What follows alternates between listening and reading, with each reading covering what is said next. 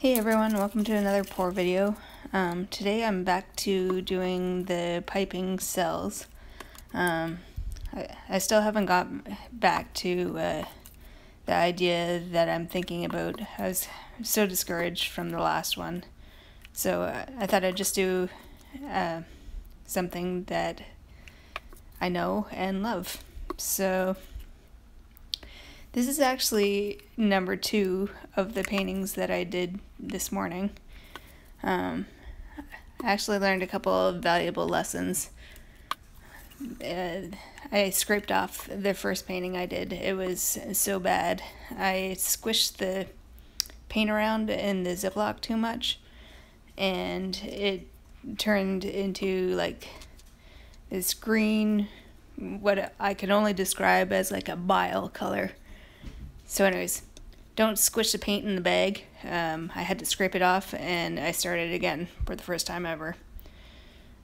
I also think with this painting I put too much white paint on there. I was so happy with the results of this. Close up of the bag. I could tell that it was going to be good cells looking at the bag. Yeah, I was so happy with what came out of the bag.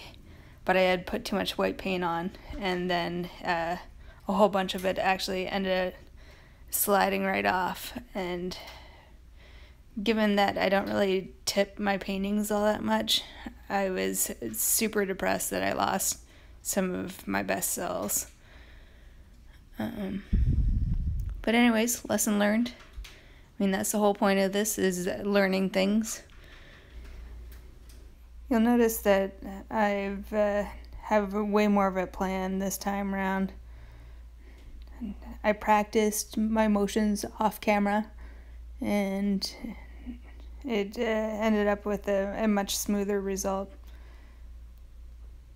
Haven't decided whether or not I like the more chaotic, like just willy-nilly in all directions look, or if I like the, planned attack. I also was in Walmart the other day and I picked up those tiny little canvases. I couldn't help myself.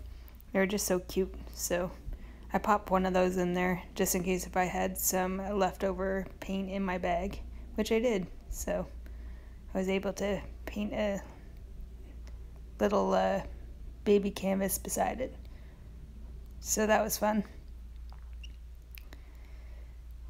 So I tacked a photo at the end of the results of all the paint sliding off. I lost that blue stripe right at the bottom there, and I was pretty upset about that. I mean, I think the blue stripe was my favorite part of this painting.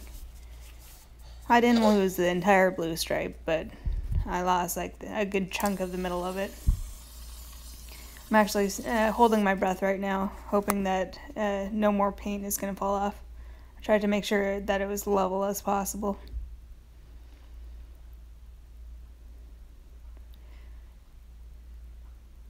So anyways, that's about it.